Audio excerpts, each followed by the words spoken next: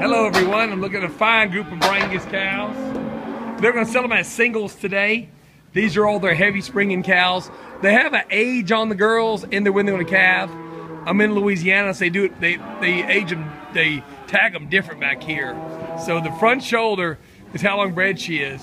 So 7 months bred cow right there. In the back is how old she is, and this girl is a 5-year-old cow. So it's backwards than what we do in Texas. So 6 months bred, 5-year-old cow.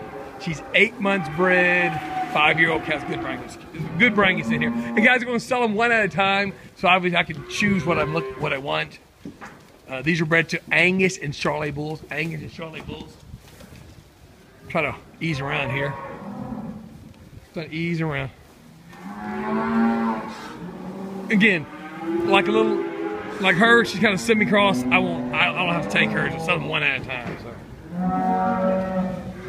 No quality in these girls. I like these cows.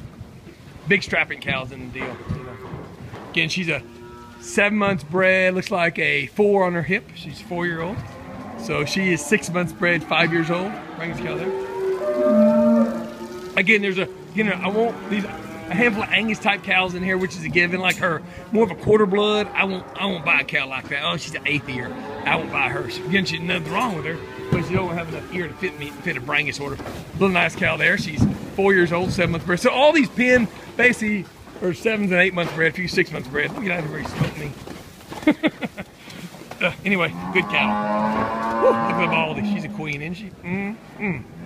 If I'd have heard like her, I'd fall in love with them, name them, keep them, all that good stuff. Good cow. Call me. We'll sell today, the November 1st.